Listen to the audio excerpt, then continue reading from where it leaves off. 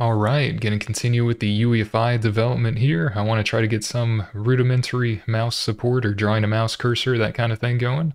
It will not work within QEMU, as from what I've read, OVMF does not include a driver by default in their builds, or just by default, it doesn't include a mouse driver. For PS2 or otherwise, you have to build it with some DXE, some driver execution environment, you know, branch or their files there. And I don't feel like building OVMF right now, because you have to make a build system to be able to build it and add that in. And I couldn't really find a clear-cut answer on how to do that, so I got to research that more. But anyway, mouse support does work on hardware that I've found. There can be multiple versions of the simple pointer protocol, so I'm going to be going through that, probably through locate protocol and then locate handle buffer or other ways of opening multiple protocols. So the simple pointer protocol is going to be for the mouse. That is, I don't remember where it's at, to be honest. I know it's like up here somewhere, so probably just the main page here. Let's see, I don't remember where this stuff's at. So simple pointer protocol, okay, 12.5. So that was probably in console support as well. Oh, there it is. Okay. So that defines a detailed description. So this goes over mouse support. I'm going to add this in right quick though, of course, before I do anything. I have a little bit of an error. I'll probably put a picture on screen. On my laptop, when I'm going through the graphics modes, it works. It works to set the modes, but it includes more modes than the laptop supports by default. So it only has like 5 modes 0 through 4, and QEMU has 30, and I didn't consider the case where the number of modes supported was less than the size of the screen, for example. So that's a bug. So I got to change that in my code here so that it works a little bit better on the laptop. So I'm going to do that. The goal is true hardware support with this series, not just emulation. So I'm going to do that, and I think we can do it with a couple line changes here where I'm getting the menu length and setting the top and the bottom of the menu. I think I just have to change these values here. So I know the max graphics mode supported from the max value here, so I can just do a check there. If the max mode supported is less than the length of a menu, I kind of want to, you know, decrease that length there. So how would I do that? I would probably reset where the bottom of the menu is going to go. 2 rows above keybinds is fine, but I'll probably decrement that a bit more and just set that to where the max is, which is going to be 5, so I don't want to do that. We'll say the top of the menu plus the max. So if we have 5 total modes, say we'll have modes 0 through 4, 0-based indexing. The entire length would be 5, 0, 1, 2, 3, 4. This would be menu top plus 5, which would be at 5, so right below 4. So I might do like another one where I actually draw the stuff. But we'll see if this works. So menu bottom would be top plus max, and then we can just re-get the length here, which I'll just copy that in. Okay, so I can see what that looks like. Set graphics mode, okay. So this doesn't change anything because I'm not emulating any less than the number that's supported. It only supports 30 modes by default in OVMF and QEMU. The laptop may be a little bit different. So I guess I'll go ahead and check that, but I need to check with my USB, so let me do that.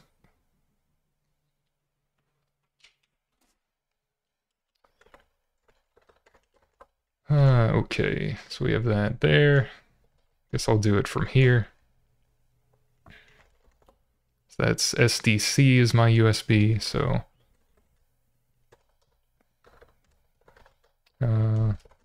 forgot that's one folder up. It would have made the test.htd file.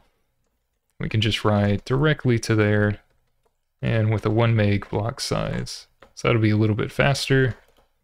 Have to tell it it's okay. Alright, easy enough.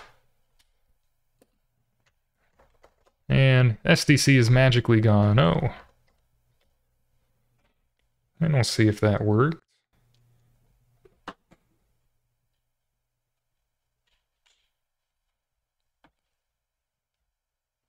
I guess I'll edit this out of the video as I'm testing this right quick.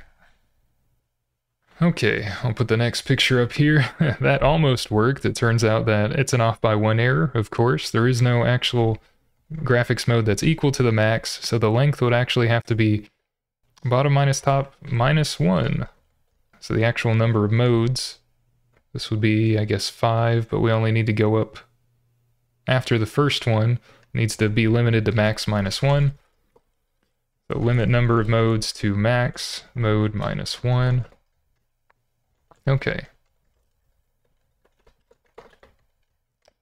And we'll say bound menu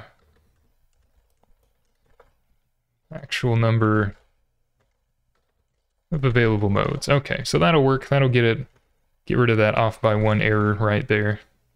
So this would be 5, right? Because if, for example, we have 5 available modes, this would be 5 minus 1 would be 4, so it would start at 0 and go up 4 after that to 4. So, okay, just a small thing there to ensure that it works on the laptop.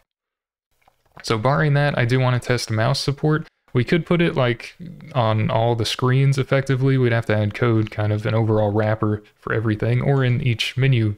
Or we can just have it on the main menu, or we can have like a sub-menu, like the set graphics and text modes for the mouse. Right now I'll do that, just so things are neatly separated. Okay, so yeah, just so things are a little more neatly separated, I'm just going to add another choice to the main menu here for, we'll say, testing. So I'll say test mouse, or test mouse cursor. I'll say test mouse. That's fine. Yeah, we'll say test mouse, that's fine. So we need a function for that, so we'll call it, or I'll call it test mouse. That'll be alright. So what did I have for these? Oh, I guess I didn't take in anything for those. Alright, so we'll just not take in anything for that either. So we'll say test mouse and cursor support with test mouse and cursor support with the simple pointer protocol, or SPP.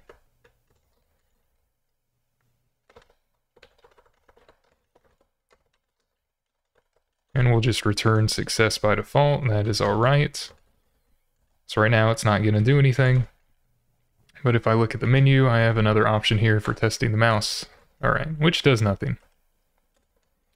So I'm going to do something similar as I did for the graphics output protocol. I know I have to add the struct definitions and the GOP and everything, but I'll probably try locate protocol first.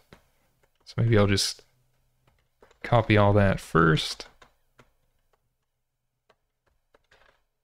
And we'll get the simple pointer protocol. Let's say we have a GUID for it, which I'll add in a second, or I'll look it up in the spec itself, and I'll move that over.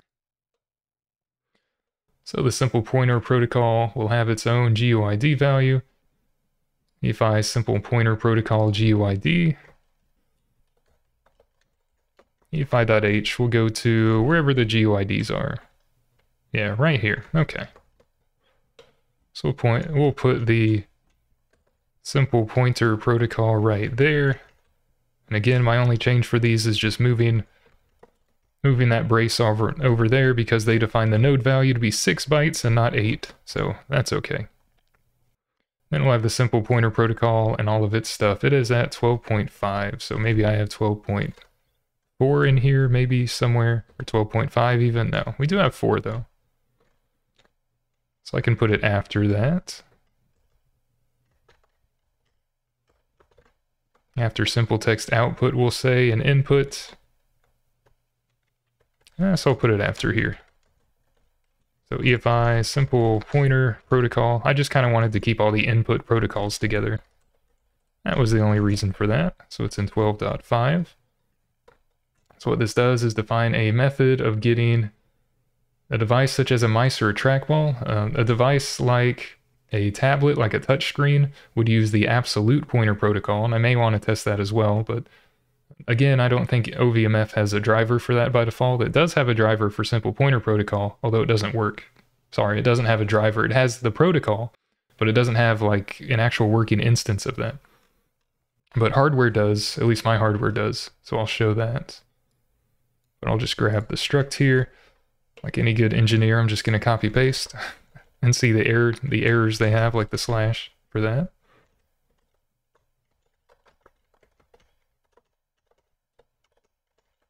So we have a few things here. Again, we can reset it. We can get the current mouse state. We have a wait for input similar to the wait for key event in the simple text input protocol. We have a wait for input for a mouse event in this case, or a pointer event in the simple pointer protocol. And we have a mode describing sort of what info that would contain.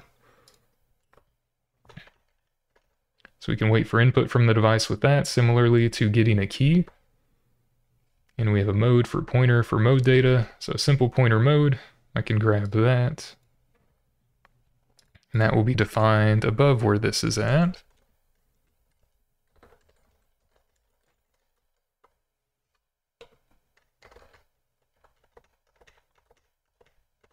So we have XYZ resolution.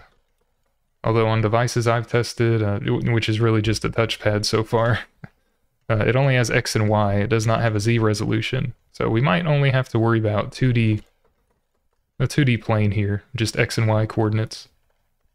But these give, interestingly enough, if it explains it, I don't think it does. Oh yeah, it does. So these are defined in counts per millimeter. So if it returns a 10, it would be 10 counts, whatever that means, per millimeter. So if you move the pointer around and it moves a millimeter, that would equal, one of these counts per millimeter values, I guess. And the specification does explain in an appendix, I think, what that should correspond to, and I'll look that up in a second. I'll just get through the other functions here first, and these define the pointer protocol as well, so probably have to type def the struct here.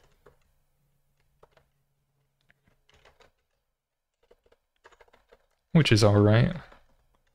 Type def it as itself so we can get around that.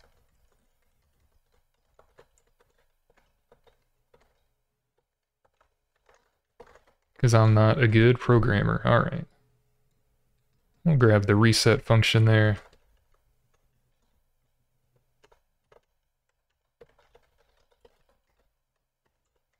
So I'm not going to be using extended verification. I'll just send it this. That's all right.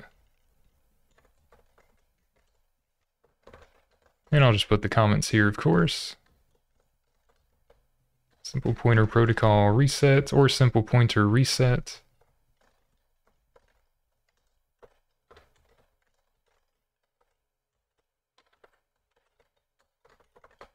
.12.5.2, did we have 12.5.1? I guess that's just the protocol itself, okay. So that would reset the firmware and check it. Then we have get state, that gets the current mouse state.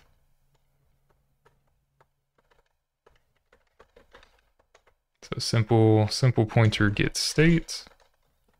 And that's at 3.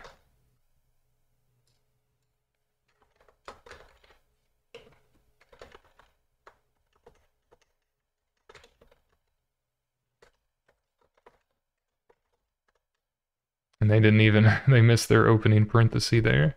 They have a lot of issues with their conversion to text for PDF, it seems like. And if the same issues are on the HTML version of the spec, they should probably try and clean that up. Run some basic, checks for that. Some build time error checking. But that's all right. This also defines the simple pointer state. So we'll put that above there.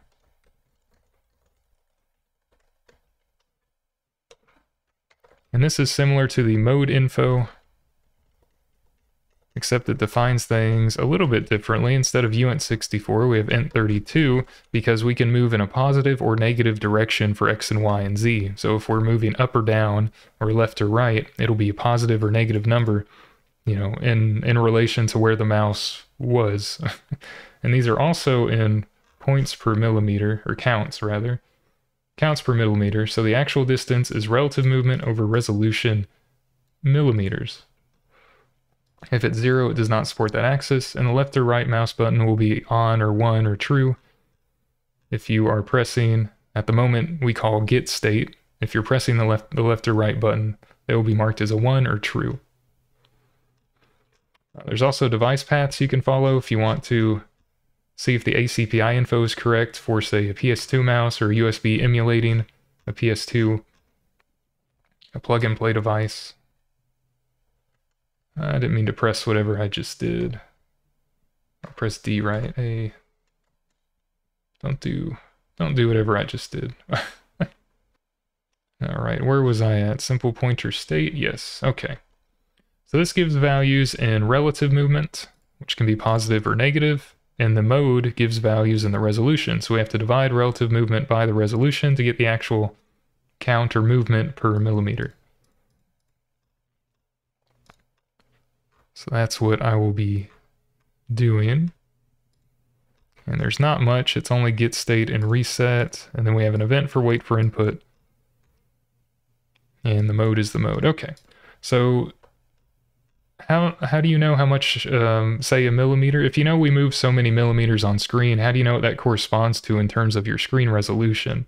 Well, they do tell you that somewhere at the bottom. Yeah, Appendix F, using the simple pointer protocol.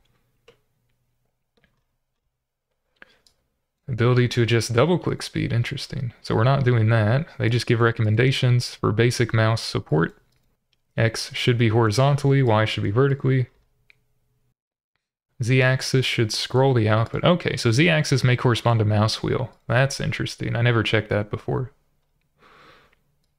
And it tells you if you have a timer set up or you know how to measure time, then anything less than half a second between clicks could be counted as a double click.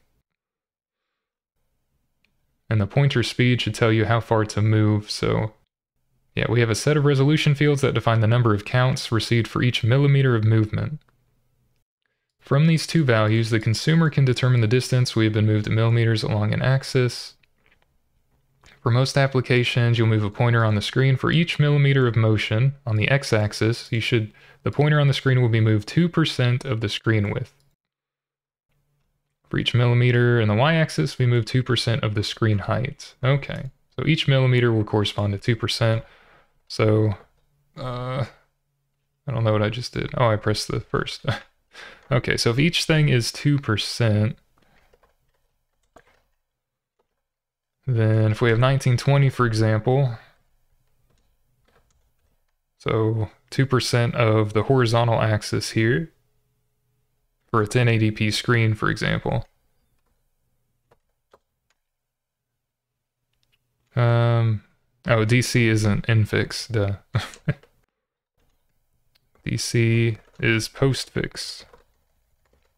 Or well, reverse Polish notation. So that's going to be 38.4 pixels. That would be moved for 1 millimeter, if I'm reading that correctly. So if we want to do the Y direction, that'd be approximately 21.6 pixels. Now you can have ratios, you know, you have a percentage there, sort of, you have a fraction, so that's not going to correspond neatly to integer values, such as the resolution and relative movement, so it'll be a little odd. I'm also not going to be doing like mouse acceleration, which you would have for a timer. You'd sort of lerp between two values, and depending how fast you move the mouse, you want to move a farther distance or a lesser distance. I'm not really going to be worrying about that. I'm just doing like very basic support here, because that's less work for me to do in a video. We'll move this off, I think. Move that back. So I have the GUID, which is not going to be graphics output. It'll be simple pointer protocol GUID for the SPP. I'll have the simple pointer protocol struct. I'll just call it SPP. Have a pointer to that, and simple pointer mode will have, I'll just call it simple pointer protocol mode as well. We don't need the mode info size. Status, sure.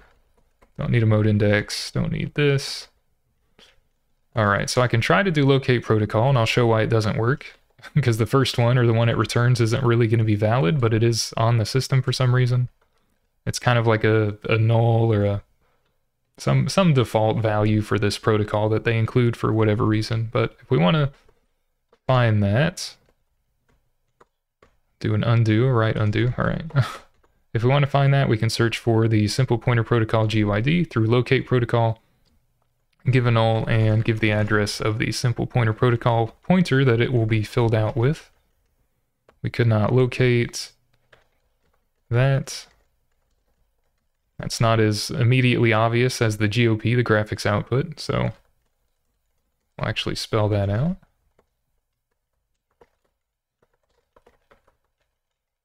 Okay, if we did find it, then we're good to go. Let's just make sure we do find it. For the test mouse function here, I could clear the screen as well, so I might do that. Might as well.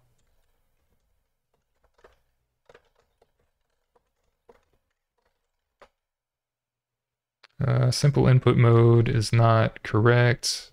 Oh, I probably did that on the other one, didn't I? Where's that at?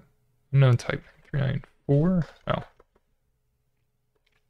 Oh, simple input mode. So the spec called it simple input mode, but where they define the mode, they called it simple pointer mode. So let me call it the right name. Thank you, UEFI spec. You're always good. Yeah, unused variable SPP. So if I test the mouse, nothing happens. It doesn't go back. It doesn't print we could not locate. So I think I'm all right. I think we probably found the mode there. So I'll just print initial SPP info and we'll do that. So we would have gotten the mode. So I guess I'll print the mode info here.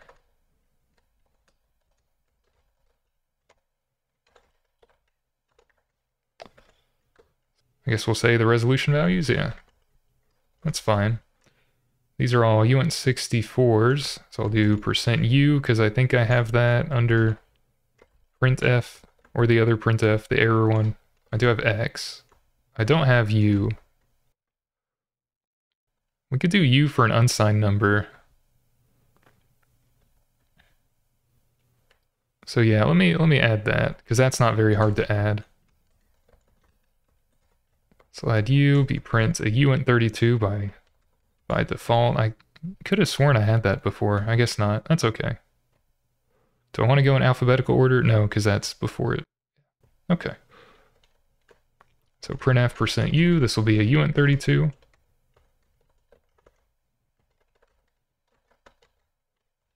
Don't need to call printint or hex. We'll print the number. We'll print the number as base 10. We'll say it is not going to be signed.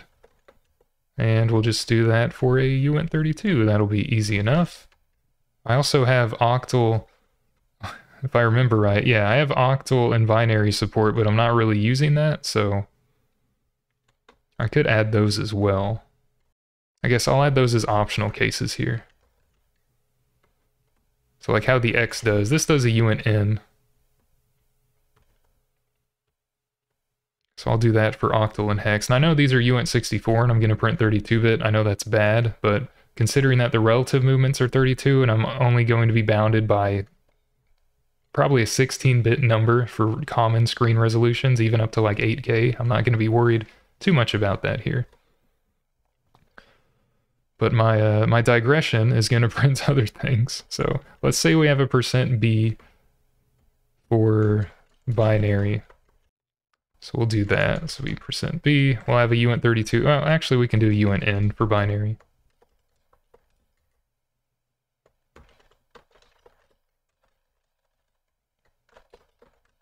So we'll have number, print number as base 2. Then we'll have it be unsigned. And I should add tests for these, of course. And then I'll have %o, I guess we'll make it as octal. And that'll be base 8, so that'll print the other things out. Cool.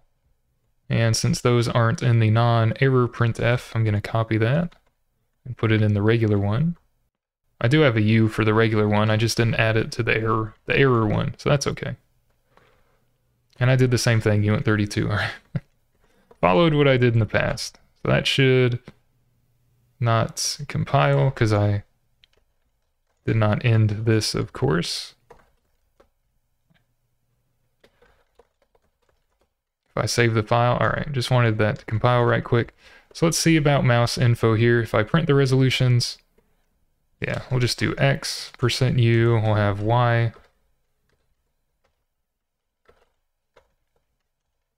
We'll have Y and U, sorry, Y and Z %u. Then we'll have the left and right button. I guess I'll just put it all in one line, might as well. We'll have left button.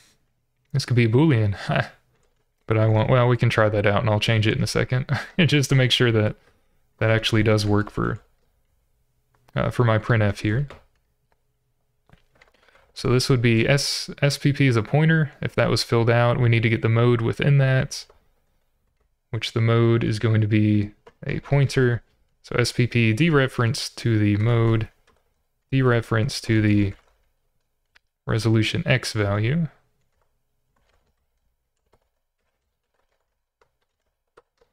X, Y, and Z values.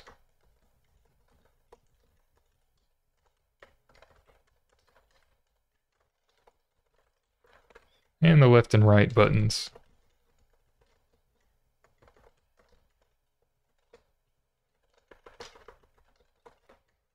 Okay, and we'll see what that looks like. Still unused SPP mode. Oh, I'm not using the mode. Well, I guess I don't need it if it's already included in the regular one. And if it does print, it goes on immediately, so I did not consider that. Let's get a key before moving on. Alright. I pressed a key to full screen, that's why it went back. So, okay. Resolution is the 16-bit limit for X, Y, and Z, which means it's not valid. It's the same as 0 effectively, but they don't say that in the spec. Left button, it does have a left and a right button, I guess, because they're both 1, and the 0B1 works, so that's cool. Okay, but I'll print those as, I guess, U values. They're only going to be 0 or 1 anyway, so that's fine. I suppose if I'm not using the mode, I don't need it. I will need a pointer for the state, though, when we use getState. So I will make a variable for that. I'll probably have another input loop, though, because we'll want to stay on the screen. So let me do that. And I do need to get multiple protocols as well, actually. Let me do that, because this one is invalid. And on my laptop, when I've tested, I've also gotten that same sort of initial invalid mode. So if there's a way that there's more than one mode, or sorry. Yeah, well, in this case, yeah, if there's a way that there's more than one simple pointer protocol or mode for the mouse support, how do we get that? How do we get multiple protocols here? If we only have locate protocol, that gets one at a time at most, the first one that's found. So if I want to get multiple, well, there's a way to do that as well, which I don't think I have set in the boot services table. And that would be locate handle buffer, which is in library services. So I'll add a stub for that. Locate handle buffer. And in the UEFI spec, that's going to be probably under boot services, which is services. It'll be under library if they have it. I guess they don't. Protocol handler, probably under protocol handler. And yeah, locate handle buffer. Went too far over. Okay, so what does this do? This returns an array of handles instead of one. Well, we're not even getting a handle right now, but instead of getting one protocol, the first one that's found, we're going to return an array of handles that support a protocol, and then we can open the protocol for that handle that's returned. Okay, and this is called, yes, locate handle buffer. Make sure the name is right.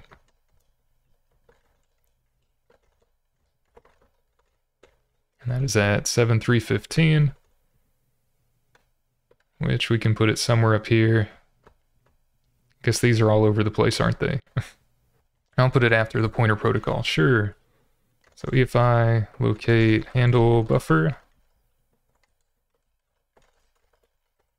7315.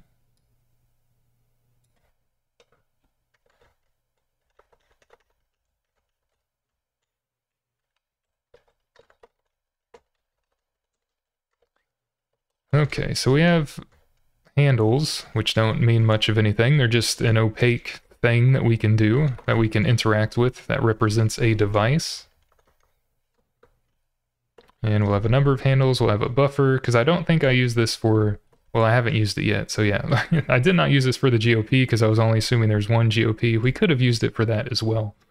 A different use case would be finding all the block I/O buffers, well, all the block I/O protocols for storage devices for your system. So you could use this to locate all your hard disks that are available through UEFI, for example. We'll probably do that later when I want to make a sort of installer to write this bootloader to a different disk. Right now, I'll just use it for finding the simple pointer protocols. So I'm going to search by protocol. Probably. We won't do all handles. Yeah, I'll do search by protocol. The GUID will be the simple pointer protocol. The search key needs to be, I hate that I keep doing that. Keep pressing D, which makes like a double-sided view of this. So I don't mean to be doing that. I mean to do Control D to go down by a page, because Vim keybinds. Does it say whatever else is there? Oh yeah, number of handles. Search key is the search key depending on the type. Okay, so if we do by protocol, search key is ignored, so we don't have to worry about that. We can send null. The number of handles will be a variable that's filled out with the size of the array, and it'll fill a buffer in. So we'll have to free the memory later, or we should free the memory later, because this will internally allocate a memory pool that will return the buffers. Well, that will return a buffer with the specified handles that support a given protocol, which is a mouthful. Buffer is allocated from pool, so we can use free pool for this later. So do I have that? Free poll? No. Free pool? I don't have that yet either. But let me get the... Do we have the search type? If I locate search type, where is that contained?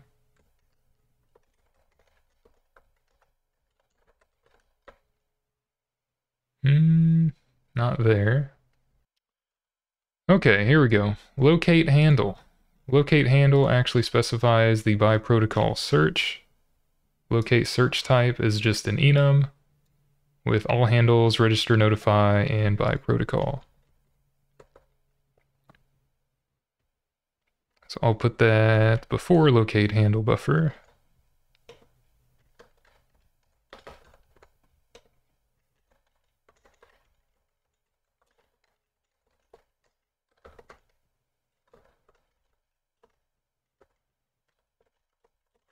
Okay, so we'll be searching by protocol, and we'll give the GUID and all that value. All those values. So let me look at the memory services as well, because I'll need free pool to free the buffer allocated by locate handle buffer.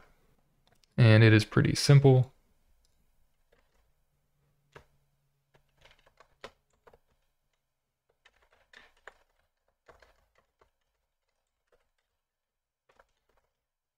And this is 725. And we just give it a void pointer to the buffer. So a handle is a void pointer, or is void. So we could just give it the buffer, or we could cast it to void pointer, it doesn't matter. I guess it'll convert it to void pointer anyway, so we could probably just pass it any pointer, and it would free the memory at that pointer. That'd be alright. Okay, so free pool within boot services. Because I will want to use that later. We'll define that. Okay. Alright, so that'll be by protocol.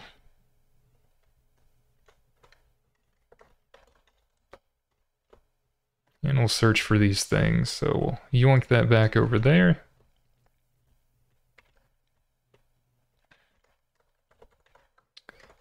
So I'll say use locate handle buffer to find all simple pointer protocols. Yeah, and get a valid one. I'll just say that. So locate handle buffer, search type we want to do by protocol. The protocol I want to give will be an address to the GUID for the simple pointer protocol, which I have up there. The search key can be null. The number of handles, I need a uint in value. So I'll call it, I don't know, number of handles. We'll give the address of that. And then we need a buffer, which is a handle pointer.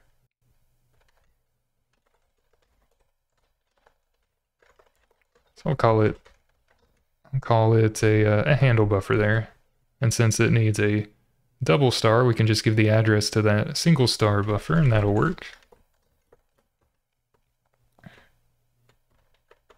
Cannot locate simple pointer protocol handle buffer, we'll say. But if we did, then we want to go through those.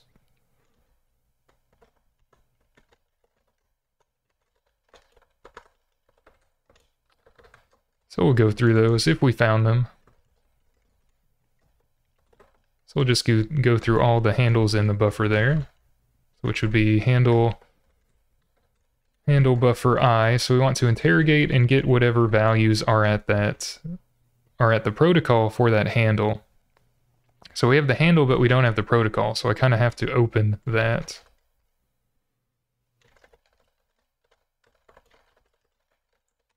I'll say for each handle till we get a valid one.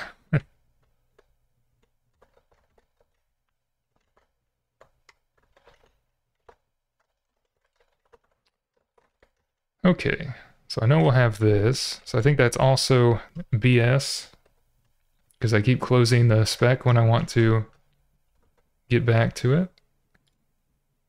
So that will be handle protocol or open protocol, which, did I already use that? I probably did not, right? I did not. Okay. So we need... Nope, yeah, open protocol is not there either. So I need open and possibly close protocol as well. So that will be nice. Okay, so open protocol queries a handle to determine if it supports a protocol. If it is supported, it will open that on behalf of the calling agent, which is our program calling it. This is what you should use instead of handle protocol, I believe.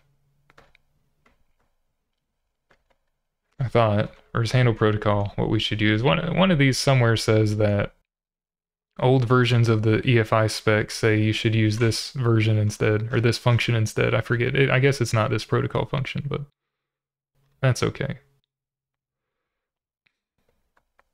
So I'll lay this out.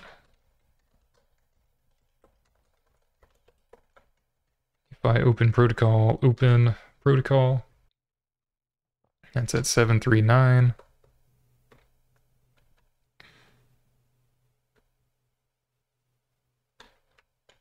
Guess I'll put it after wait for event, sure.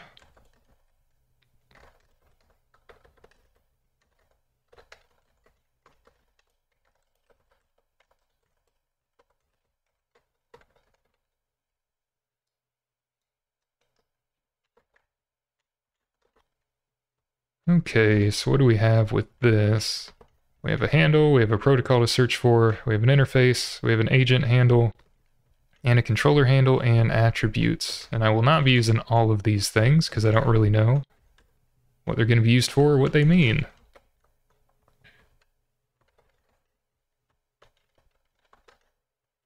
So that's off boot services. I know I'm going to be opening the protocol though. So the handle for the interface that is being opened, let's use that. So that's going to be handle buffer I, that will hold the handle that supports the given simple pointer protocol. And I need the protocol, which is the GUI.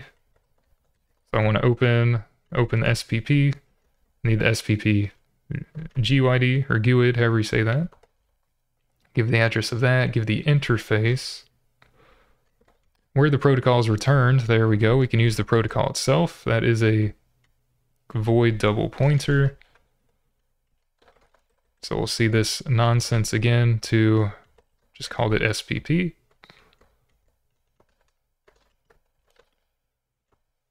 Okay, then what do we have? Agent handle and controller handle.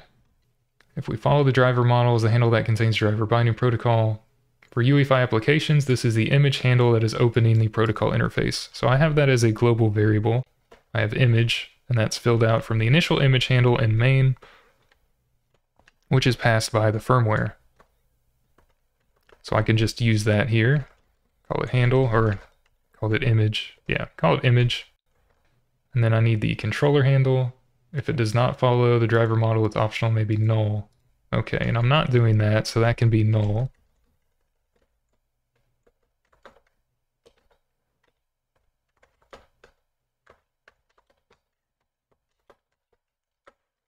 And then we'll have attributes. The open mode related definitions are the list of legal attributes. So we will be doing by handle protocol, which performs the same function as handle protocol with more functionality, and handle protocol can call this function with this attributes value. Okay, so I would be doing UEFI open protocol by handle protocol. So I'll put that in my header file under here. Yeah, we'll just do it there.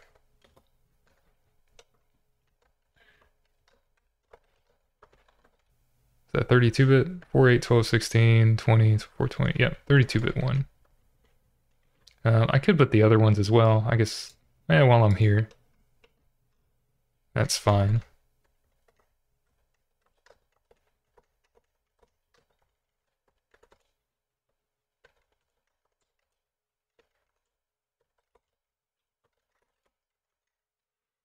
Yeah, so we'll just be calling by handle protocol. I guess we could do get and test, see if it's on the system, see if we're doing it for a controller, if we're writing a driver, or get exclusive access.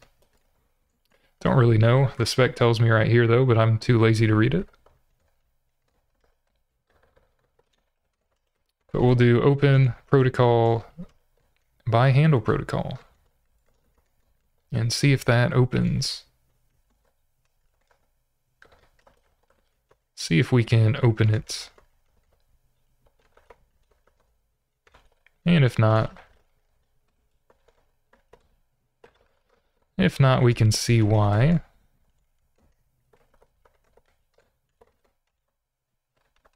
So this will be could not open simple pointer protocol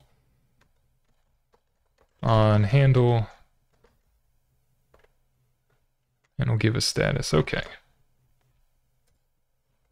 So now we'll banish that to the shadow zone. And if we did get a status, we can interrogate the values. So I'm just going to say we can print them all out initially, really, because that should have filled out the struct, which would have this info. So we can have a number here.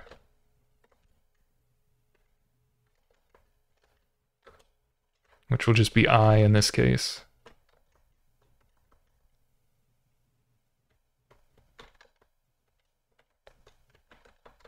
So we should only get one, I think. We should only have like one handle returned, but we'll see. It's not called protocol, it's protocol.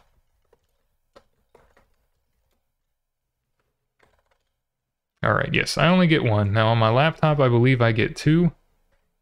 So I can show that right quick. I will do that. Okay, that does return two, but I did not put a new line. Let me put a new line there. Or even after.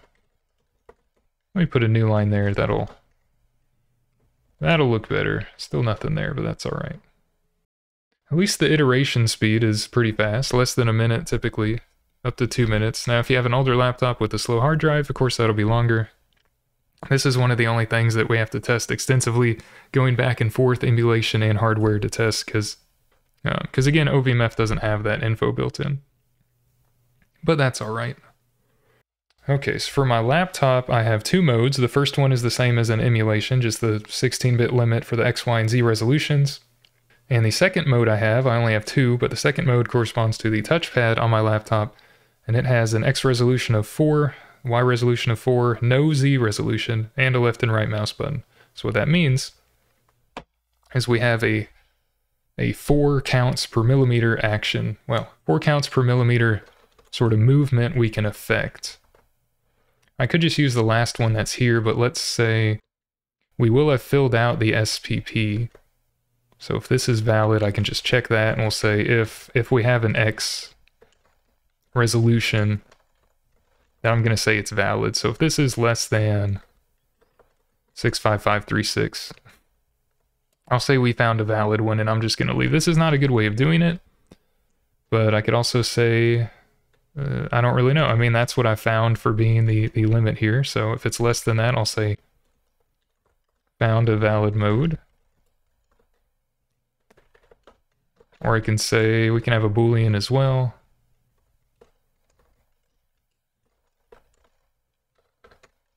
Boolean found mode is false. If we do this, we'll say found mode is going to be true.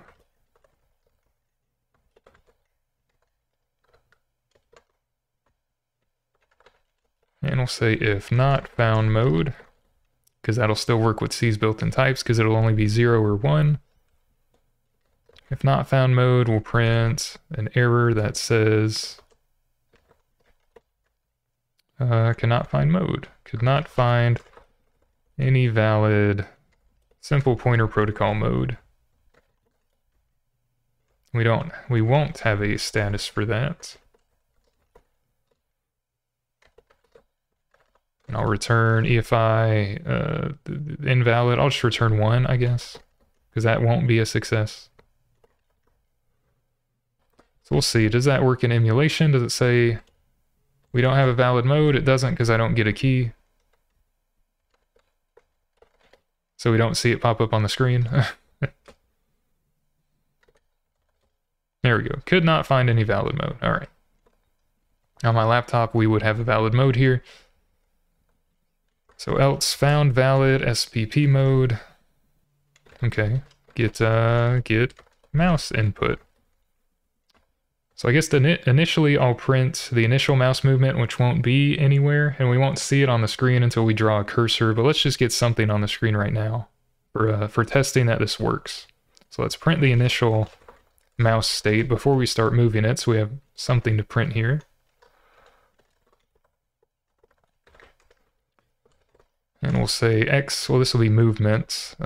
I guess it'll be millimeters, right? So we'll say X millimeter, Y millimeter, and this will be assigned. These will be signed numbers. We won't do Z millimeter. I'll say left button and right button. Right, that'll be all right. And then I'll go, I guess I won't print that. Let's do that before well, this won't matter. I guess in the loop it will, but we could overwrite the line with the mouse movement. So if I overwrite it by returning at the end, then I will want to print an initial new line. Yeah, so I'll do that. Just so it's on its own line here. But we'll go back to the start so we can rewrite over these values in a loop. That's what I'll do. Okay, so we have to get the initial mouse state. Initially, it's just going to be 0. And then we'll get the values in an input loop. So right now we'll do while 1 or while true. And if we want to escape from the menu with an escape key or another key press, we can handle that as well. So we can have an event loop going for the mouse state and the input key state, which is why there are 2 separate events we can use, a wait for key and a wait for whatever this was, wait for input, I think. So we can see which one of those we got. I think it's events, yep. EFI events, and we'll have the events here, we'll say we have 2. And this will be the wait for key event from CN. And it'll be SCP, or SCP, yeah, no, the simple pointer protocol wait for event as well. Which I think is, let me just make sure. No, we have wait for event, but that's not it.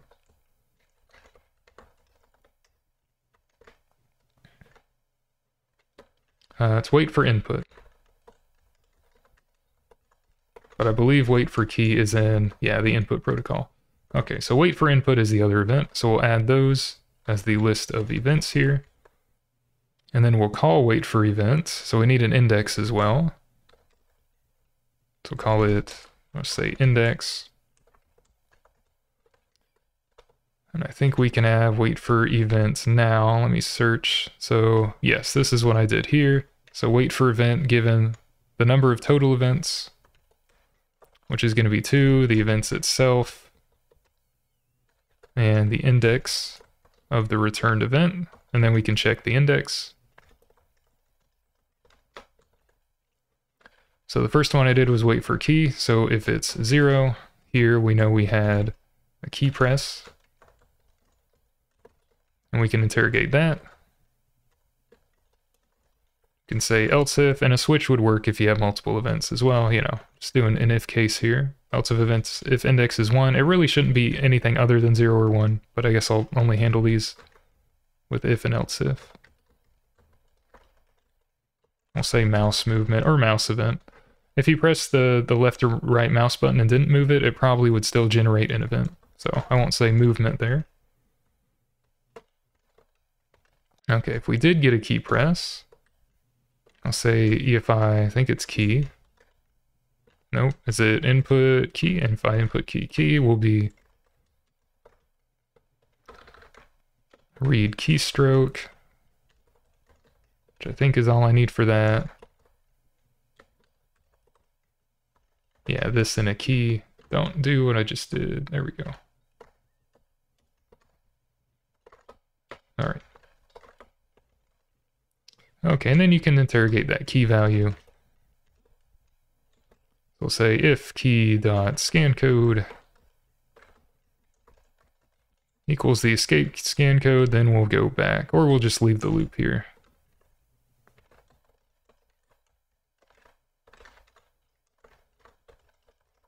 We'll even go back to main menu. If it's not the escape key, I don't really care what it is. Else we got a mouse event, so I can rewrite whatever we got for that. So we'll get the mouse state, and then we'll print the info.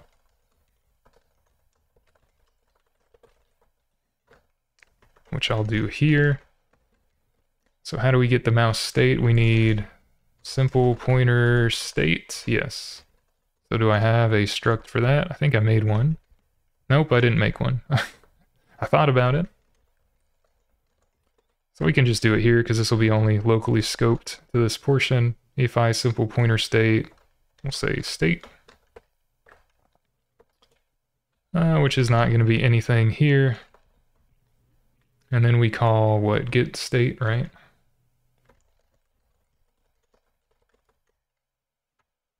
Okay, which gives that, all right. So we would call simple pointer protocol, dereference to get state.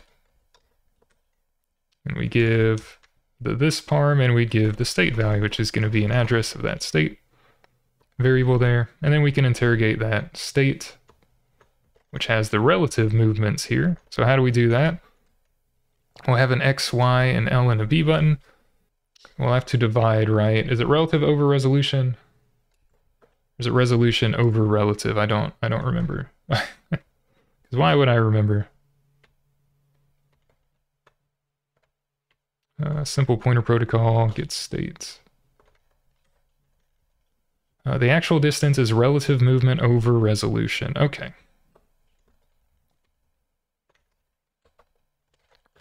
Movement is relative. Movement is, we'll say, SPP state. SPP state's relative movement divided by SPP's resolution.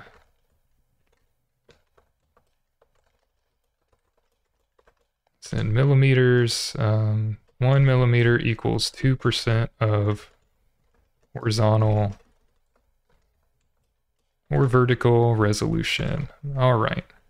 So let's say we have that here. These are in int32 values. So let's say we have an X millimeter and a Y millimeter value. So I can just do this inline, can't I? The X millimeter, which makes me think of X military by Death Grips, but X millimeter would be the relative over resolution. So we'll do that. So that would be the state, which is a pointer. No, this is a just a struct. So I could make it a pointer. I don't think I need to though. So we'll do state dot relative movement X, and it would be divided by, I guess, the SPP mode.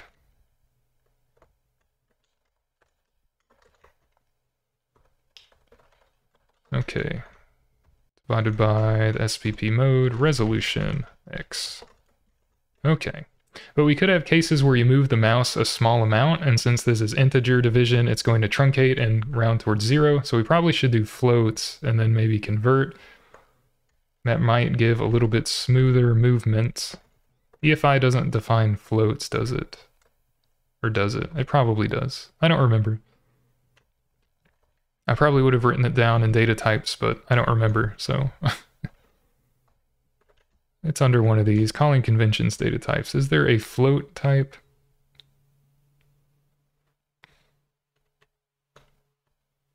No? Okay. I mean, C has a float type, so we could use that. And then convert to an int32. So let's say... We'll say we'll do this.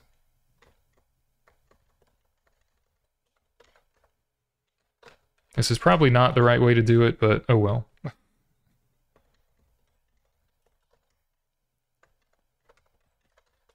It's one way of doing it for greater precision, right?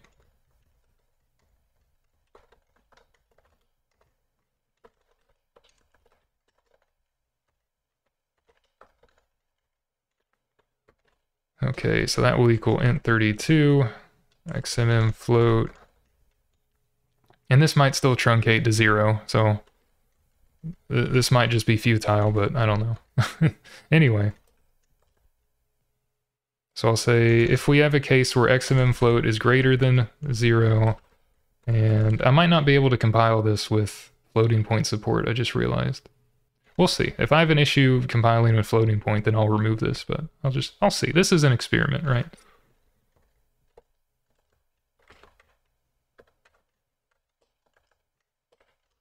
But I'm just going to set it to a minimum of 1 millimeter if they moved a small enough amount that it was truncated to 0. But you still want to, if you move the mouse, you want to see it move on screen, right? So I still want to do that. So that's why I'm doing this, to have a little bit of better stuff there.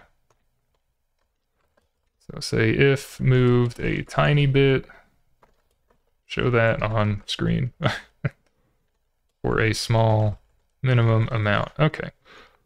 So that gets the number of millimeters that was moved. That doesn't get the number of pixels per resolution that was moved. So we don't need to worry about that yet because I'm not drawing a mouse cursor. But we will have to get that for the cursor. So I'll probably make that maybe an int32 as well. X millimeter res, I don't know, resolution I guess. X resolution millimeter, so that could also be a float. Because that will end up being our GOP value, so I will have to get that as well. So I probably should make that global when I get the GOP. I'm not doing that. I probably should do that though. Oh, I guess I'll do this again.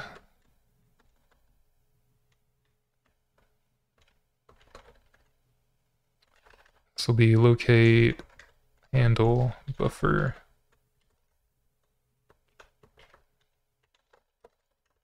All right, so we'll get that so we can call query mode and GOP. Mode number would be the current mode. I don't know what that looked like. Graphics output protocol, query mode. So we need the size of info and info, of course, which I did up here, that one.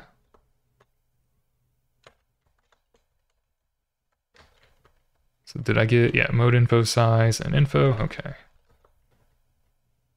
All right, because I'm gonna use that later for resolution values down here. I guess right now I should see what draw, this won't draw on here, it'll have to draw on the laptop, I realized, but that's all right. We can fill out these values here. I don't have a Z millimeter, so I won't worry about that. The left button will be the state,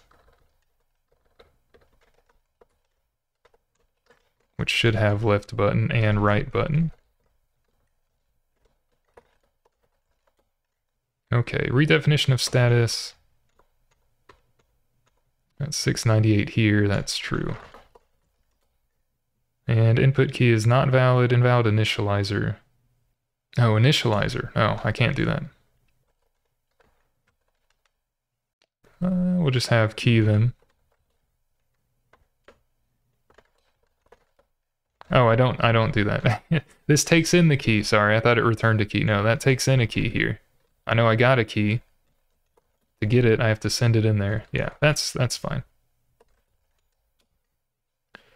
Okay, that compiled. Test mouse is not going to show anything, so that'll have to be on the laptop, so I can show that. And I'm going to take a small break and get water, and I will show that. So yeah, I'll see you in a second. Alright, got everything plugged in, set up, camera's pointing at the laptop, wrote the USB, so moment of truth, right? If I can plug it in. Alright. Have the F12 plan of attack. Might have to change the settings and stuff depending on how the capture looks. It's not terrible. Probably should angle this a little bit better. Like that. Okay. You get the, screen effect. Sorry about that. But anyway. So text mode, graphics. We'll test the mouse. So we have two modes here. And you can see the second resolution has 4 counts per millimeter for the X and Y, and it has a left and right mouse button. So I didn't really, well, I guess I messaged it a little, or touched it a little bit, so. And I'm not rewriting the line, which I thought I was. I forgot the extra new line there. But if I move the mouse, you can see it does move by a small amount if I do left and right. If I move up and down, doesn't do anything. You figure float would have signed values. I guess it doesn't. It does have, oh, there we go. If I move a wide amount, then we have some negative values there. And it looks like we're getting the same values, so I have issues. But anyway, you can see that the left button occurs and the right button occurs if I press the portions on my touchpad, or both at once, I think. Yeah. So you can get some little sophisticated things. So I'll change how the printing is working, maybe getting the millimeter calculations, but you can see that it at least works, right? On the laptop, but not on emulation. So let's fix up the printing a little bit, and let's draw a cursor to sort of round out this video here. Okay, so let's see what the issue was. I'll get rid of the to-do, or what the issues are. There's probably multiple.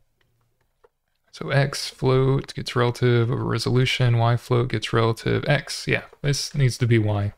It's what you get for copying and pasting. But these both reference X and Y respectively, as do these, as does this. Okay, yeah, that would explain why they were equal. They were getting the same values, but that's all right. I did see negatives. Depending how the int interprets that, I might have to change that, of course, if that doesn't work very well. I am using floats after all, but okay, so that would explain why they were the same. So to draw the cursor, 1 millimeter should be 2% of the horizontal or vertical resolution. So let's say the X resolution in millimeters is going to be our X resolution, which is why I had the query mode for GOP earlier, which gets the mode info. I thought I had it in, oh, probably this. So if I get, yeah, mode info, horizontal and vertical resolution, I'll just search for that and copy that, because I don't want to think about that. So the horizontal resolution multiplied by not 2, not 2, 0.02 for 2% of the screen, X resolution, and we'll do Y resolution as well, which is going to be the vertical resolution multiplied by 0.02. Okay. So if we have that, let's say we have, maybe I'll put it at the top here. It could be uint_n or uint8, maybe. Well, we can make uint_n, it's fine. We'll say cursor size, and I'll make it some value like 8 or 10. 8 generally is okay if we make a square rectangle that's like 8 by 8. Then 8 by 8 pixels, that is. So I'll say size in pixels. Then it's decent enough and you can see it for like a box that's drawn on the screen. So I'll start with a box and we'll do that. So how would I do that? Well, we can start in the middle of the screen and we can draw like an initial mouse state and draw the initial cursor here. So how would I do that? We can blit from a blit buffer, or we can draw directly to the frame buffer, either way. I mean, we have a GOP, we can probably use blit and draw from the blit buffer. That's probably all right. I'll just copy what I had before for that. And we need a buffer if we want to do video fill. I probably won't be doing that. I'll probably be doing blit buffer to video. So we would need a buffer to run for, or to print that. So maybe drawing directly to the frame buffer would be easier, actually. So I might do that instead. I do want to fix the issue where we have a new line. Don't want to do that. Just print the same line and then overwrite yourself. Which sounds like an insult in hacker speak, but go overwrite yourself. Make a new version that I like better. But what am I looking for? Frame buffer. Oh, I just had it. Yeah, frame buffer, base, and size. So I need the base. Because I need where I'm going to draw the cursor. So I can have a couple things for that. I don't mean to be putting everything at the top like it's C89 or anything, but it works right now. So uint's probably fine. We'll say X and Y values, but we can probably make them signed because the int32s will be potentially a negative movement, so I'll make it signed so we can just add them. So let's say X, let's say cursor X and cursor Y.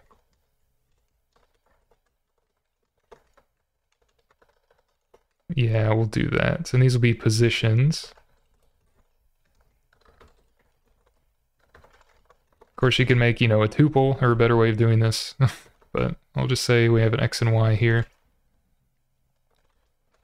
So cursor X will equal, we'll start in the middle of the screen, we'll say. Start off in middle of screen. So X would be the horizontal resolution, which is gotten from the mode info. So horizontal resolution, we'll divide it by 2.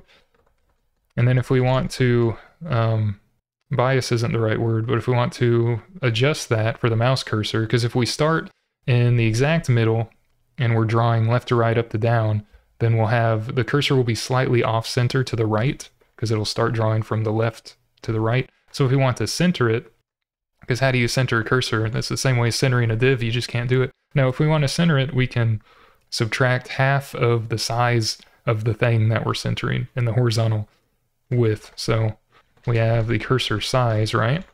So we can divide it, or we can subtract off half of the cursor size as well. So half of the cursor will be on the left of the middle and half will be on the right of the middle. And visually it'll be in the center, right? In the exact middle. So we can do that for X and Y, and the X and Y resolutions. And I'm just doing a square cursor, so these will both just take the same size. If you had a rectangle or a different X and Y, you know, you do a different size for X and Y as well. But that should be all right. That should be the middle of the screen, and we can draw the cursor here. Maybe abstract it out later, but that's okay. So how do we draw the cursor? Well, we need the frame buffer base, which is why I had that before. Thought that's what it was. Yeah, oh, frame buffer base. GOP mode, frame buffer base. So I want to offset by that amount to draw. I less than cursor size. So this will be, we can draw up, down, left to right. So let's just do this right now. Cursor size I++. This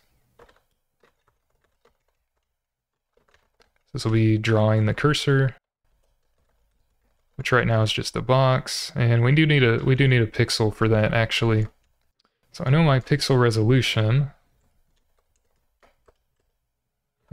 Yeah, let's just get a blit pixel.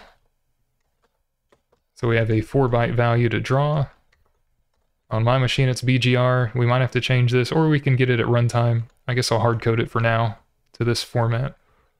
But let's say we draw a white pixel, right? Which will just be everything. Well, we'll make it slightly gray. So white, completely white would be 255 for blue, green, and red. So I'll just reduce that shade by a little bit and make them all E's instead of all F's. So we'll draw a light gray instead of just a stark white. So I want to get the frame buffer base. Let's say we have a pointer to that. Can make a pixel buffer even.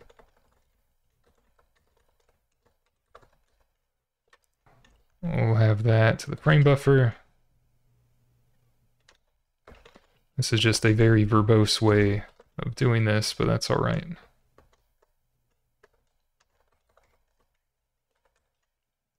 And we'll want that. Okay. So I'll get a pointer to the frame buffer base. And we can add on a value which will be added in terms of the width of this, which will be 4 bytes for each pixel. So how do we do that? We can offset by it, or we can add to it. We'll say we can offset.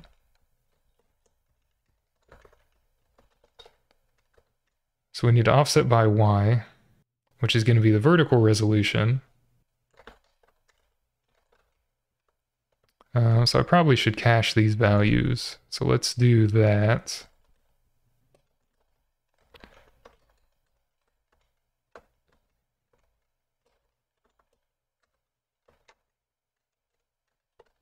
This way it's less typing. That way it's less typing.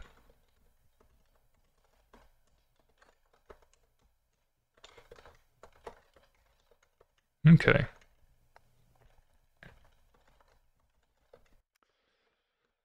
Okay, so we'll have the y resolution. It needs to be multiplied by our cursor y. Well, it won't be the y resolution, it would be the scan lines, wouldn't it? So that's okay. Mode info. I don't remember. I think there's like a scan line, pixels per scan line. That's what I was looking for. And that's in the mode information. So we'll have pixels per scan line instead of the XRes because we have to multiply by the scan line amount. So pixels per scan line times whatever row we're at on the screen for the mouse cursor. So it's y times the pitch or the width, and then we add on x. So plus cursor x. And I don't need to surround this with parentheses, but I will. So that should be the right position, and that will equal our pixel. It should be all white. And I need to draw that for the x and the y to make a square or a rectangle to draw this box cursor we're doing. So I can do I less than cursor size. Although I can do x, really.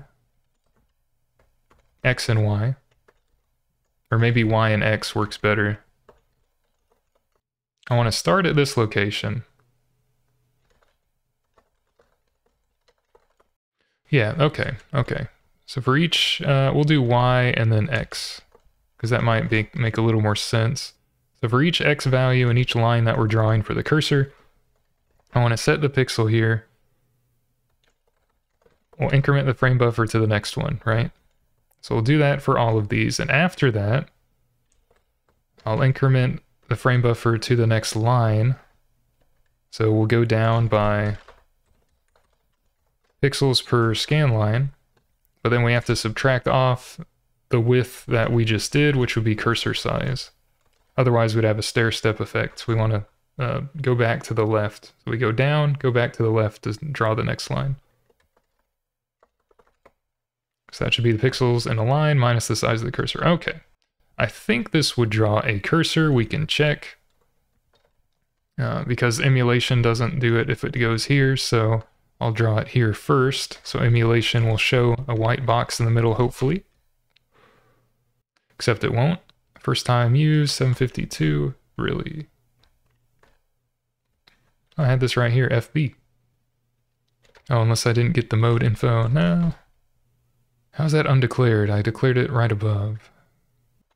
Oh, because of this. Probably.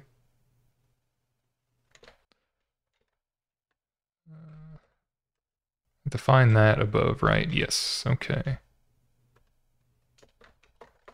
Oh, but that's defined after this point, sorry. I'm trying to do things out of order because emulation doesn't do it, so... let me not draw this here. Just to make sure that that compiles. It does, I'm not using those. Okay. So for emulation, I'm going to ignore this found mode right now. And I'm going to do this, draw the cursor, and then I'll get a key, just to prove that it works. Which it doesn't probably, but... Okay, there we go. There we go. So we see that white box in the middle. It should be directly in the middle, so my calculation was right. I know the basics of 2D graphics, I swear. Just not very often. Okay.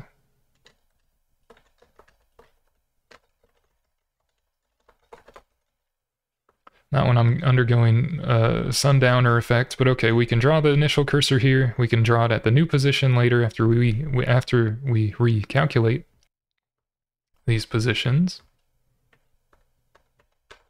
So I'll get that. So when I want to draw the cursor, I'll do this.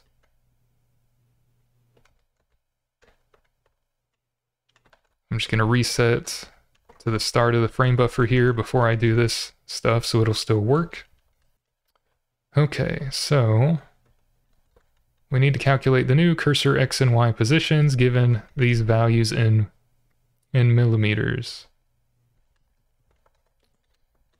Okay, so the new positions for cursor X and Y would be the current ones plus however far they moved, really. So we have the X and Y pixels that they moved according to the millimeter amount, so that's 2% per millimeter. So X resolution times however much they moved, which is going to be the millimeter amount. These should all be ints, yeah, integers. So that amount times the millimeter would equal the amount of pixels that we moved. So I'm going to have that be the cursor X position movement, because that should be hopefully in pixels. That's what I'm calculating when I'm drawing it, at least. So we can add that to each one, and if it's since it's assigned value, if it's negative, it will add and in effect subtract from this value instead. Okay, so that should be all right. Make sure we use Y for that. When I say should, I mean hopefully. So if it moves negative 5 millimeters to the left, the cursor should move left 5 millimeters when we draw it. So of course, where it's currently at, it's going to keep drawing white and like a line. So we'll have to overwrite the position that we're currently at with whatever our background color is, which is blue that I decided. So let's do that first. Okay, so when we move, yeah, before I do this, draw a cursor. So let's say let's get pixel amount to move per millimeter. Let's say first overwrite current cursor position with screen background color to erase cursor. Let's do that. So I'll have 2 pixels. Let's say we have a background pixel. So this pixel up here, let's put this up here. Let's say we have a cursor pixel, and they'll have a background pixel. And the background will be UEFI blue, which is hex 98. So nothing in the G and R values here. And this will be more like a light gray.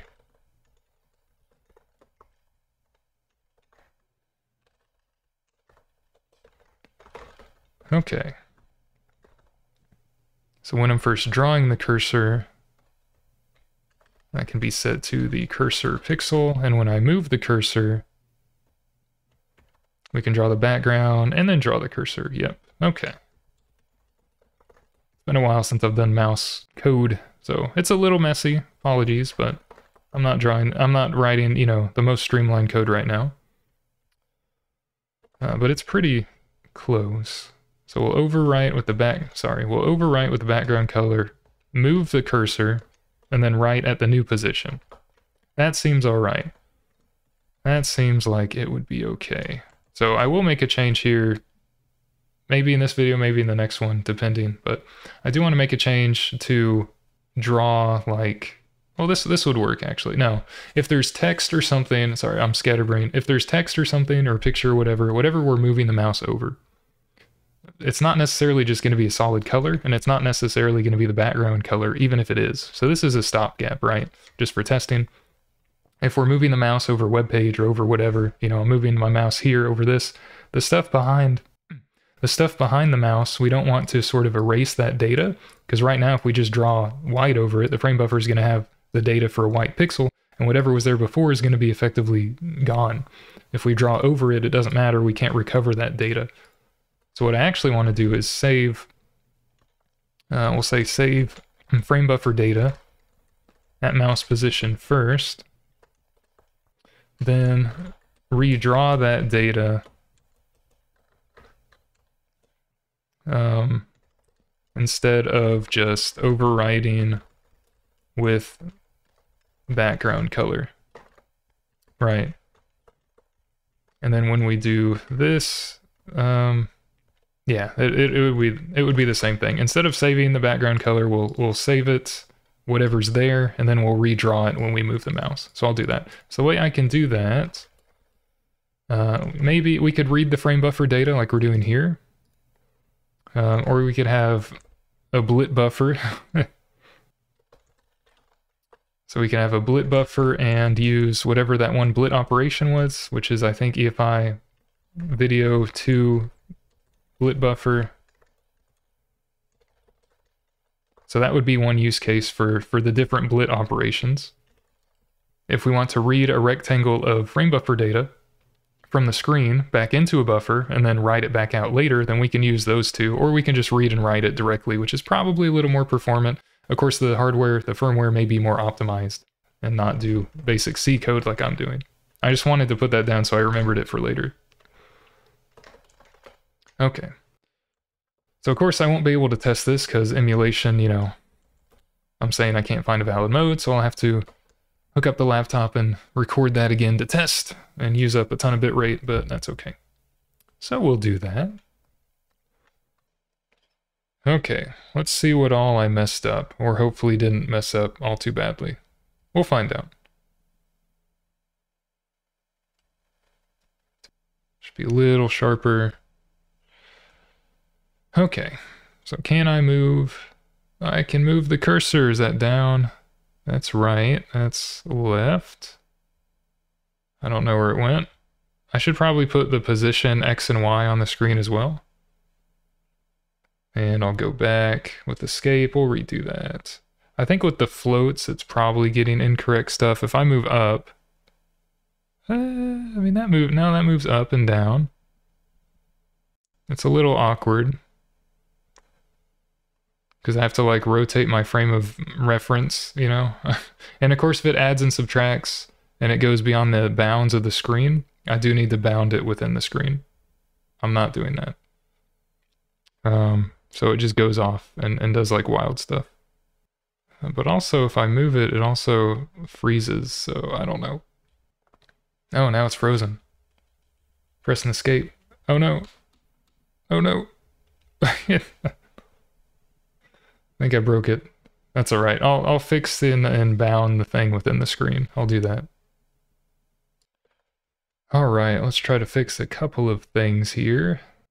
I am curious how this works without the float, so I'm going to also do this. So what's better than testing one thing at a time? Testing multiple things at a time, of course. So that's okay. And instead of doing that, we'll just divide these. So if it ends up that the resolution, quote unquote, is worse, then I'll change this back. But right now I'm curious how this behaves. Only with integer calculations.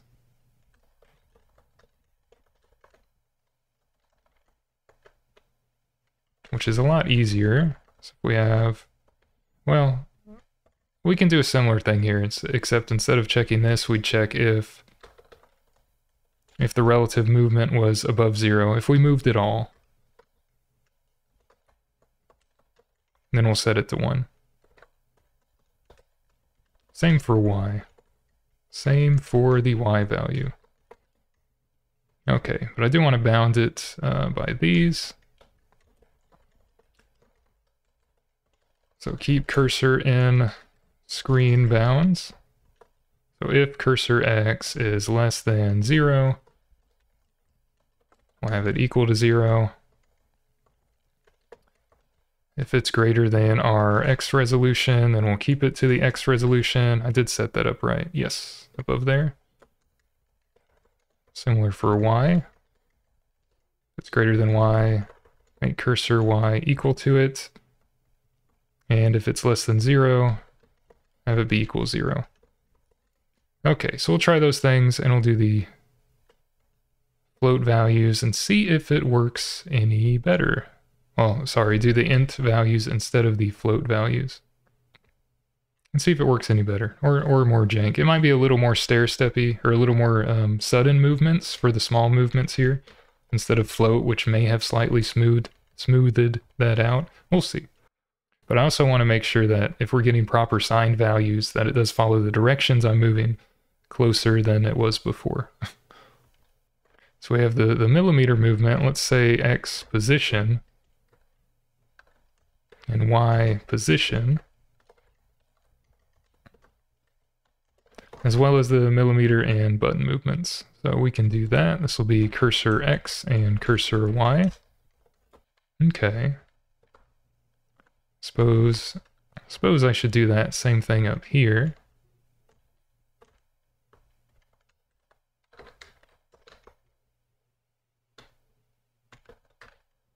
Except this would be wherever this is.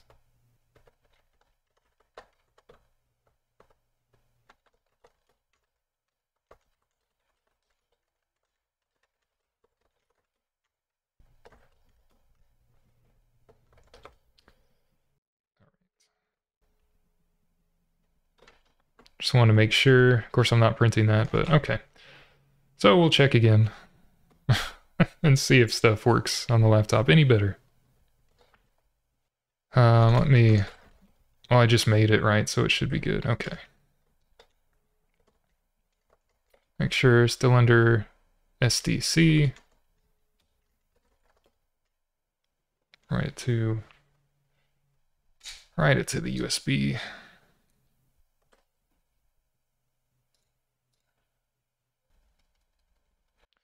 This is where a tripod would come in handy.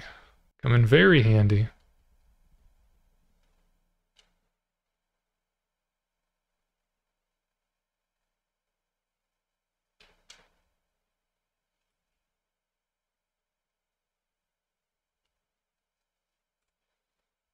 So now we get the mouse X and Y position, so that's approximately the middle of the screen, so that printing worked.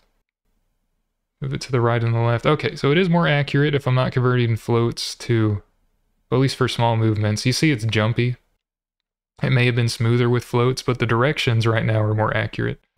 And it's okay if I move the mouse over the text for the line that I'm redrawing, because I'm reprinting that text. But if I move the mouse, you see, over the other text, of course it's going to destructively move over, because I'm writing that background color in the mouse, and I'm not redrawing the screen data. So if I move left, right, up, down, I'm not going to say it's the most accurate experience. I will say it's quote-unquote serviceable, and enough to show that you can get basic mouse movement, and it does work. My printing's a little off when the numbers are larger than some digits, so I should like overwrite where I'm drawing this mouse data here. I should overwrite that with blanks, so we don't get this thing like, you know, the 4 zeros for RB, for example. But anyway, this shows that basic mouse movement works. And if you want to handle non-destructively drawing stuff, that can be an exercise for the reader, right? A cop-out answer. I might do that on the next one to start off with, because it's not going to be very much. I'm just tired right now, and my goal was to show that mouse movement works. Let's see if the screen bounds work. It stops up there. Oh, I have to do cursor minus. That's easy enough. It'll stop on the left and up boundaries, because I'm calculating against cursor X and Y, which is the top left of the cursor, right? So I'm not, so it does stop at the bottom, but it stops after the cursor disappears, and the same for the right side. That's an easy fix, so I'll fix that here too. Okay, so to do that easy fix where I'm calculating the bounds for the screen, all we have to do is say the 0's fine, but XRes, it would actually be XRes minus the size of the cursor. Or even minus cursor size over 2, but we'll just do size of the cursor. And then we'll have it equal xres minus cursor size. So this will stop the cursor from going, it'll stop the right side of the cursor from leaving the right edge of the screen, instead of stopping the left side from leaving the right edge. And the same for Y, it'll stop the bottom of the cursor from leaving the bottom of the screen, instead of the top of the cursor leaving the bottom, which is what was happening. So that's very easy, which is good. So okay, other than that, that's all I wanted to do was show basic mouse support, and I did that. It still took probably over a couple hours, but we'll see. It's not too bad. Just one isolated contained function. Hopefully you learned a little bit, or it was the slightest bit entertaining. I'll leave the floats there commented out for now, because I might explore that more in the future. But this draws the cursor. So on the start of the next one, I may or may not test non-destructively drawing the mouse cursor over data.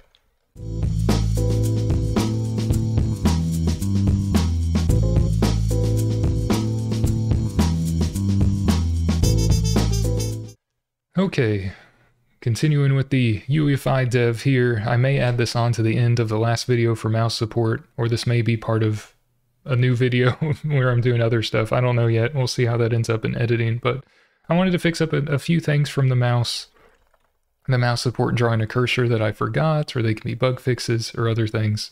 So let me do that. I added a couple new things here. I haven't used them in the code, just a couple of sort of global constant definitions. So one for the pixels, just setting explicitly, hey, we have a light gray, which is going to be just under all Fs for stark white for a blue, green, red reserved 8888 EFI graphics output pixel here, just setting those as defined, and I'm using them to hopefully make a cursor. So my cursor size was 8 by 8, so I just made an 8 by 8 buffer here of graphics output blit pixels that I set to these two constant values. So I have them in, 8 lines of 8 each, and I just used GIMP as a sort of pixel editor, zoomed way in because the canvas is only 8 by 8. And I just draw with the pencil at a size of 1, and you can set the individual pixel values. So you just, use X to change the color and set them. So from kind of zoomed out a bit, it looks kind of like an arrow, so I'm hoping that'll look slightly better as a sort of mouse cursor. It's not really large enough to make, like this cursor that I'm moving over here, this mouse pointer, it might have to be like 20 by 20 or something, but for an 8 by 8 cursor, powers of 2, I'll try that out and see how it works. And this is just laying out, where the gray pixels are in here and the black pixels are. I just laid them out here. So my goal is to have sort of, we'll say emulated transparency, where the last value in the pixel, this reserved value, can be used as an alpha channel of sorts. So if I read it and it's 0, I'll just say, take whatever the background color is, which for my case, that's going to be blue. So I could add that in actually. Didn't think of that. We'll add blue, that'll just be 98. So this will be an EFI blue value. But I can just add that in for, maybe for the alpha channel, or in this case, just if it's all zeros, I'll just say for the mouse cursor, I'll just replace that with blue. I'm just laying that out here. I could draw that to begin with, but maybe you'll have different background color. I don't know. I'm not too good at emulating alpha transparency stuff. So, alright, test mouse. I guess I already called it background pixel, didn't I? But I called it blue. I guess I'll get rid of that. And we have cursor pixel. I already have those up above as constants, so I'll have to replace those. So the only other new thing that I added was this cursor size I had as U and N. So currently this is going to cause a bunch of warnings. A bunch of warnings or errors now because I'm not using pixel values. But for U and N, when I'm bounding the cursor within the screen, these other values are signed. They're int n or they're int32s. They're not unsigned integers. So to get rid of these warnings and to fix a bug or two where the cursor was not stopping at the edges of the screen, well, at the bottom or right edges of the screen, which I thought I fixed, I didn't fix because we had some undefined behavior or other optimizations to where if this is unsigned, it kind of didn't do the calculations exactly correctly. But where I'm bounding the cursor down here, if I make it all signed as a sign comparison against cursor size, then it does end up actually stopping at the right or bottom edges correctly, according to where the cursor is. You'll have to take my word for it at the moment, but that's what we're doing. Cursor pixel I don't have, so I'll change where I have that. 789, I didn't do that. There we go. So I won't have this be cursor pixel. If I'm just drawing a box right now, we'll say it's the light gray pixel. And instead of the background, we'll have pixel blue. And the definitions, it still doesn't like that. Expected expression. Oh, it doesn't work in there. Okay. I would have to cast it, because it's just a struct value, I'd have to cast that. So, oh, maybe never mind. That can still be an int. I guess I do have to do that, huh? Obviously, I've tested this before. Not really. I can do this, though, and that'll probably work. The background can be blue. All right. If I can actually type make correctly, hey, nothing's going to show up because this doesn't do anything there. All right, so a couple of other issues that I wanted to clear up was the fact that I'm using locate handle buffer, right, to find all of the simple pointer protocols, all the handles that support a simple pointer protocol. But what this does in firmware is allocate a buffer using something similar to allocate pool. It allocates a pool of memory that it returns in the buffer that you specify, the pointer to the buffer that you specify. It fills that in with an actual buffer that's allocated for memory. We have to free that memory. So before I end this function here, I am going to do that, assuming we got this far and didn't return. So if we returned, we couldn't find a mode, and the status was okay. So I'm assuming that is all good, and I don't have another return value. Yeah, so we can do that at the end. So I can say free memory pool that was allocated by locate handle buffer. And we can just call BS on that, call free pool, and we can give it the handle buffer. This is a void pointer, but since an EFI handle is a void pointer, we can just send this directly. If you feel better about it or it looks nicer, we can always cast that to a void, but it is a void pointer, so we can just free that memory. And that is already specified, because I did that on the last video, I just never used it. So all it does is take in a void pointer to free memory. But it has to be allocated by allocate pool, which locate handle buffer is. So free pool needs to be allocated by allocate pool. And that'd be under protocol handler. Let me just reread this to make sure. It is the caller's responsibility to call free pool when the caller no longer requires the contents of buffer. Yep. Okay, so that's what I'm doing there. Alright, so one other kind of refactor, because I was looking at it this morning and I said, why did I do this when I'm drawing the mouse cursor? Like, I'm setting the value, but then I'm incrementing the frame buffer cursor, which is fine. It looks a little janky though, we could do this a little bit better. So just everywhere where I'm drawing the mouse cursor, which is only 3 loops that look like this. The whole reason of having X and Y is so that we can use that to calculate the offset within the frame buffer, and we wouldn't need to, you know, increment the cursor itself. It's kind of janky. So I should have an equivalent line of logic if I just add in the current Y and the current X value into these Y and X offsets. Since these are just indices in the loop, they'll start at 0, so the first one would be times... Probably don't want to do that. Well, it would be cursor Y plus 0. Yeah, so that would be okay.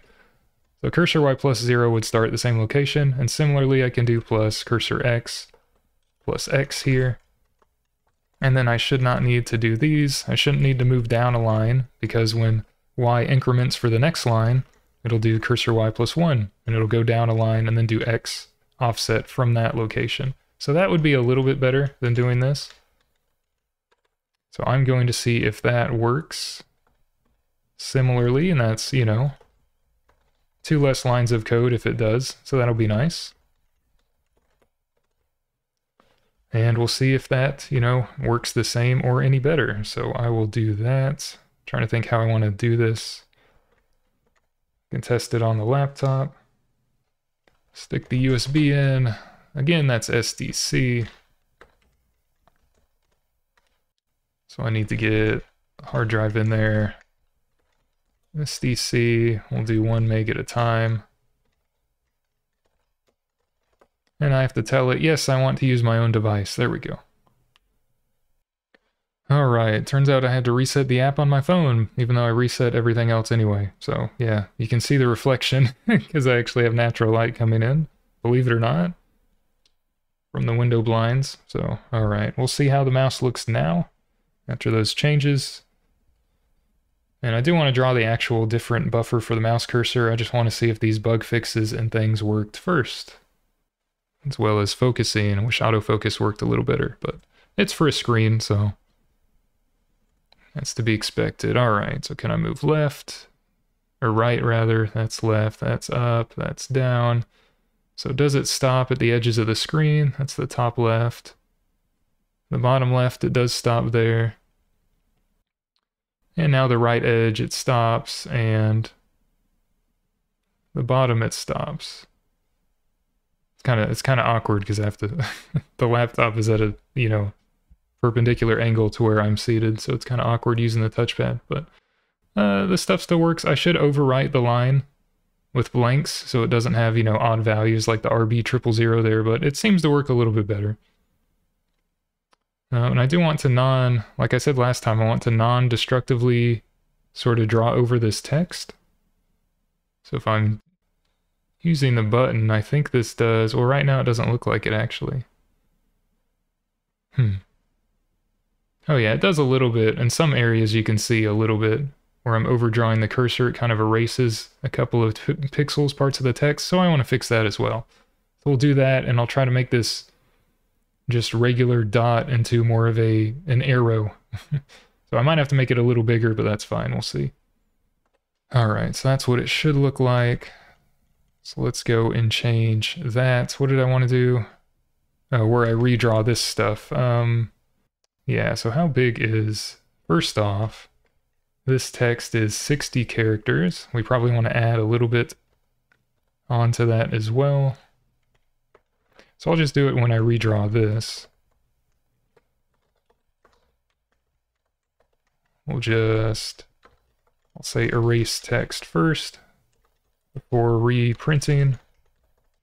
And we'll just make, first of all, we'll make all of this into blanks. And then I'll add in more blanks. That's 60 blanks. I'll just make it 80 blanks. So if my camera isn't covering the bottom right corner, it says 80. But if it is, it says 80.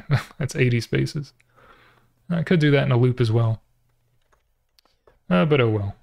So okay, ideally I would want to save the frame buffer position and then redraw. Let's see if we can draw a mouse cursor first, which would kind of be doing a blit buffer instead of this stuff.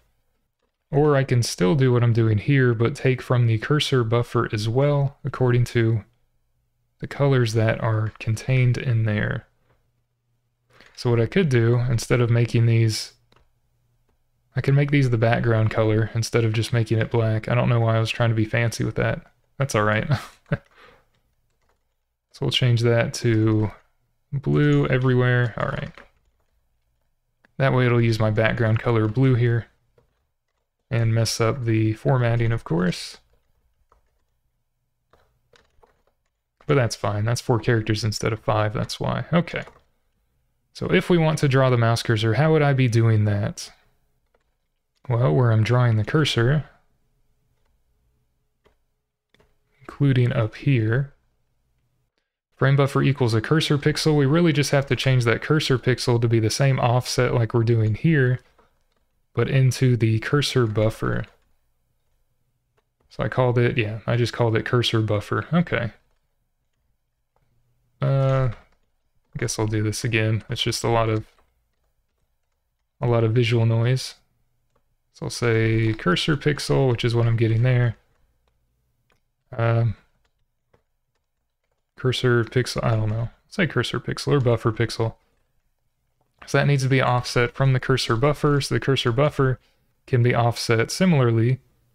We have cursor y plus y. So we have each of these lines here. So we just have to do y times the cursor size plus x. So y times the stride or the pitch to get the right row to use, and then offset within that row. And then that should give the value that I want to use there. So I can remove this other cursor pixel variable here in a second. But we can see if that works. So get the pixel from the cursor buffer and then write that pixel at the right location within the frame buffer. Right, so that's all I want to do there. Every time we're going to be drawing the cursor. I probably could maybe deduplicate doing this 3 separate times in 3 separate loops, but anyway, we can see if that's all we need to do. Maybe, maybe not. Unused variable, well I am using, oh, I'm not using it down here, yeah. That was the whole point of redoing that, to use a different value. And then it says 712, 713 are not used, okay. If I can type correctly, so I'm not using background. Okay, now I'm not using those. All right, so I'll leave what I, go back to where it was. I'll leave what I have, I'll just have it be CSR pixel. All right, so again, in emulation, that's not gonna show anything. We can see if it works on yield hardware. So like professional speedrunners that do console games with multiple discs, my personal best times are limited by how fast I can switch out a USB stick. Isn't that something? But sometimes these switch up. They don't on me because I keep my discs and USBs pretty static. I don't switch and add and remove a lot. But sometimes these will switch up, so that's why I keep checking if it's still SDC. Sometimes they can be different. And you want to be careful with that, or else you'll erase your data, because DD is nice like that. Linux is nice. It has no care for your mortal data desires. All right, we'll reset this screen, and we'll try her again.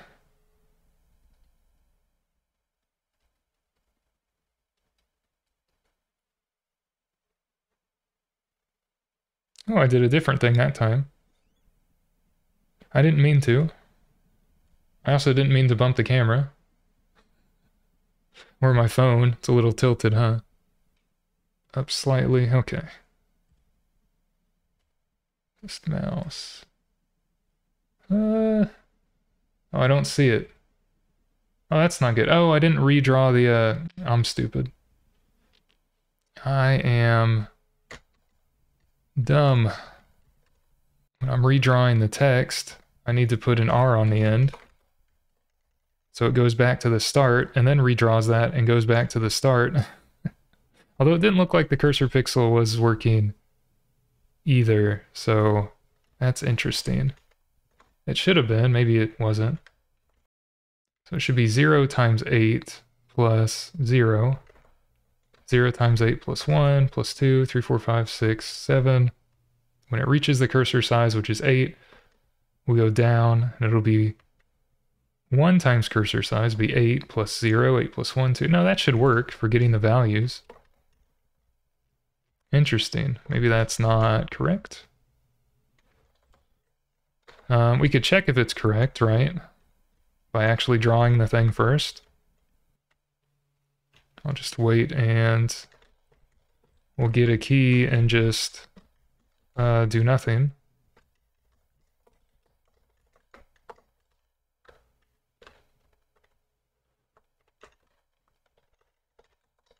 Get rid of that error right now. So I should check that it draws first, right? So there we go, it does draw. It does draw, and it looks like an arrow. That's all I was trying to check. And it gets a key and does an infinite loop, so that's why that's doing that. Okay. Should have tested that first, sorry about that. But I know that does work. So if I do make, just to make sure. Just to make sure it goes back and escape, and that works, alright. It's awkward because I have to keep going back to OBS to do the other capture. So this is going to be fun in editing. I'll have to add or remove transitions and stuff. And then it likes to not be focused as well. Go back up.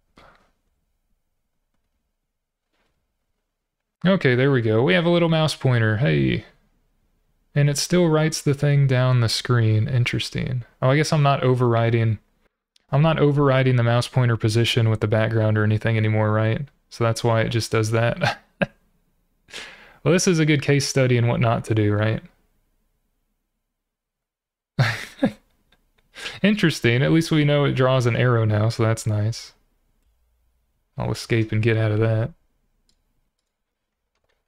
Well, that's interesting. Okay.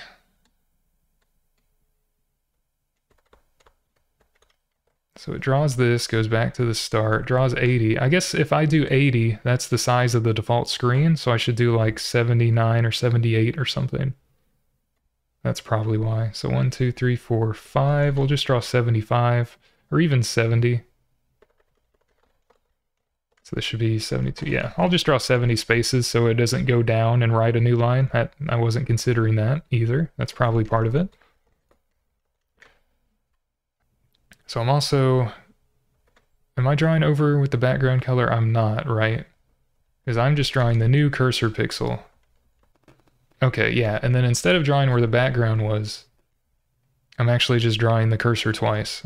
So I don't want to do that. I could draw it differently. I wonder if I do, well, this won't work right. The pixel blue effect, it does not like me doing that. I can do that with compound literals.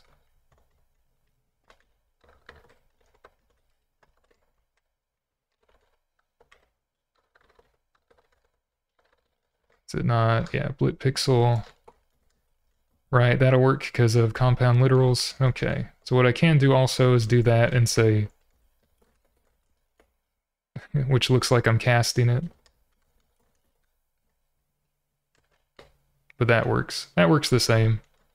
Since this constant will be the same as this, I'm just making a compound literal and casting that sort of array of bytes or a struct value.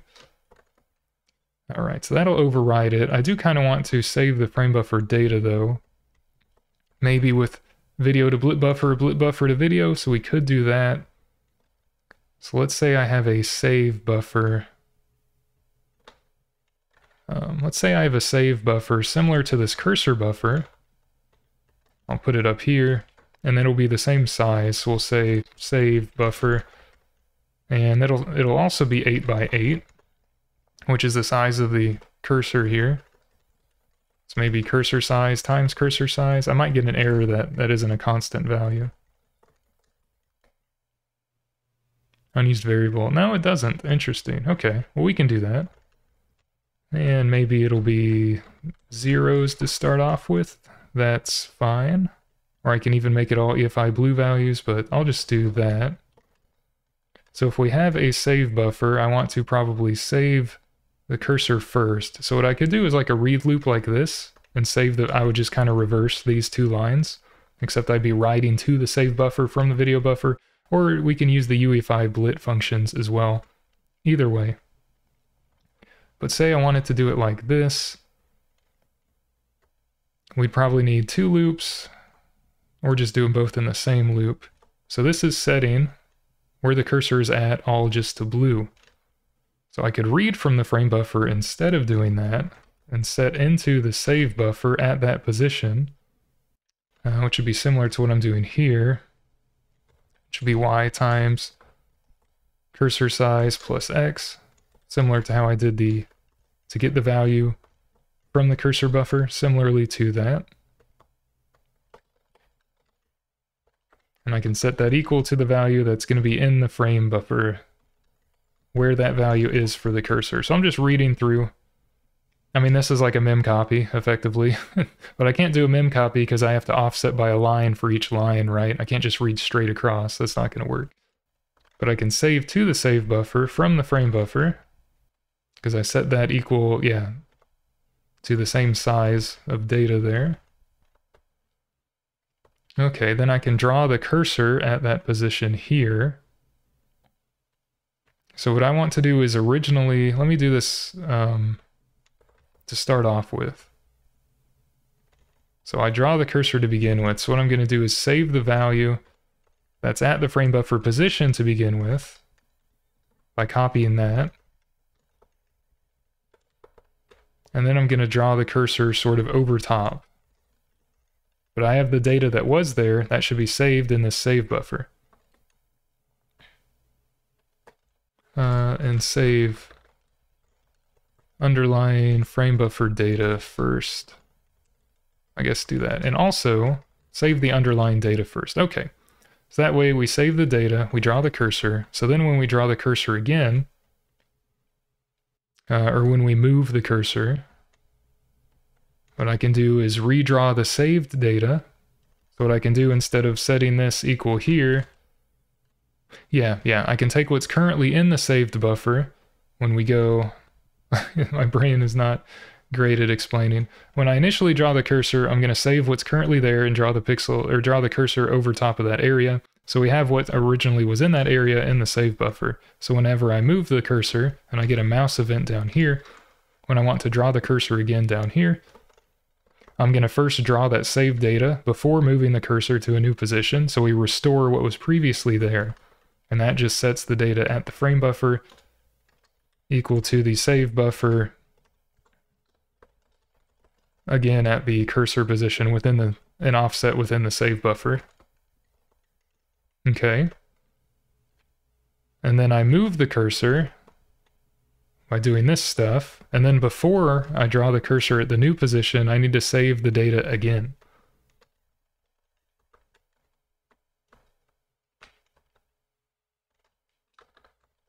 So save frame buffer data before drawing over it. Right, and I can just well, I don't have to redo this because I'm only doing offsets and not incrementing the frame buffer. So I really only have to get that once for the buffer there. So I can save a few lines. Yeah, delete that. I can save a few lines as well by not having to reset that every time. Okay, so we save the data at the new cursor position. And then we draw over it, which takes from the cursor pixel in the cursor buffer. Okay.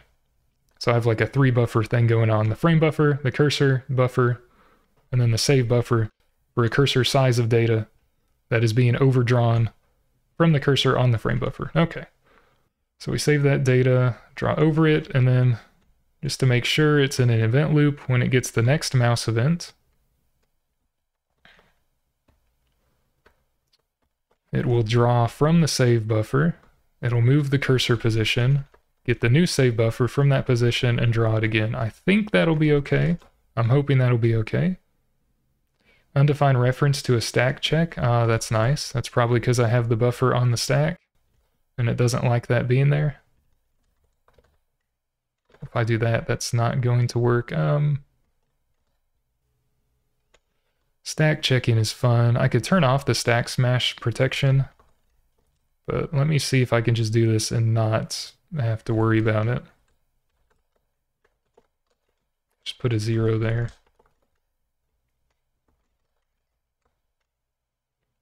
We'll say buffer to save frame buffer data at cursor position.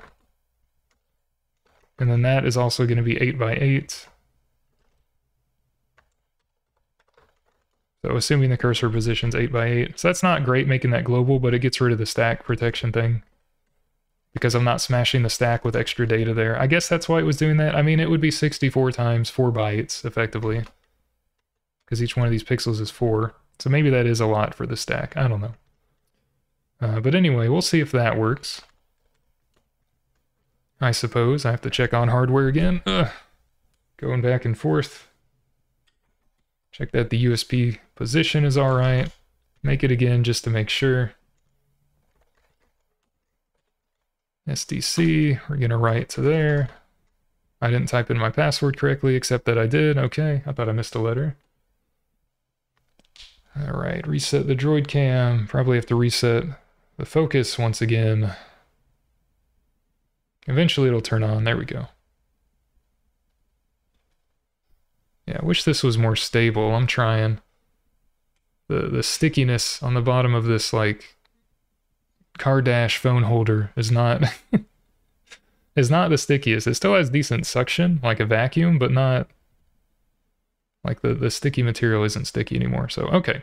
So if I move the mouse, you'll see it takes, in this case, just the background data That wherever the mouse is at is just blue right here. So it saves off that blue in the same size square as the cursor, so that when I move it, we can redraw it and then redraw the cursor at the new position, thus saving that data. So also here,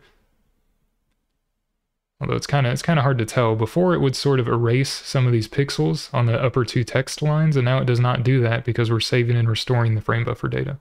So that was what I wanted to do to finish out the mouse portion of this. So if this ends up being, I don't know, maybe it'll be like a small part 2, or I'll just add it on and have like a 2.5 hour video. But anyway, hopefully that shows basic mouse support. Obviously the movement isn't good. I would like smoother mouse movement, so if you have any suggestions on that, let me know. I can maybe research like linear interpolation or something by getting time values and trying some primitive form of acceleration. I don't know.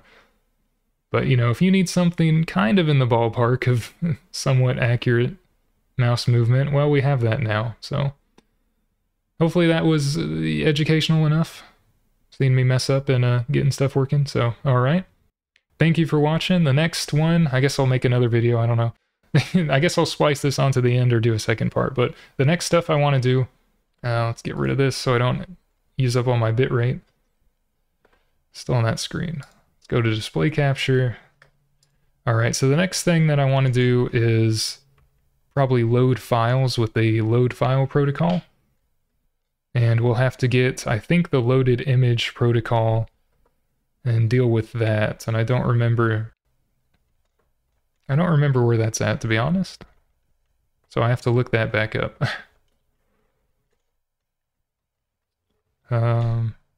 Control F doesn't do that. Loaded image, that should find something. Yeah, loaded image protocol, I think, is what I'm gonna have to use to find like device paths and get the image that is initially loaded. You know, the image handle and the system table are passed into EFI main. And that image, you can get data about it with the loaded image protocol if you call it for that initial passed in image. And that'll give you the device path, so you can look up what hardware is connected to this image, this UEFI image. We should get stuff from there. Load image size, we can get the size and base, and the code and data type. We might need to use this, I don't remember. But I'll look stuff up. I know we will be using, or I'll try to use, some file protocols that may be under media access. Yeah, there's a simple file system and there's file protocols. So, minimal interface. So we'll have a file protocol which we can use to open, close, read, write, you know, do all this. So I'm going to look and see if this will work to read files from the EFI system partition, and I'll get back on, I guess, another video. So again, thanks for watching. I'll see you then. Cheers. Get my agua. Cheers.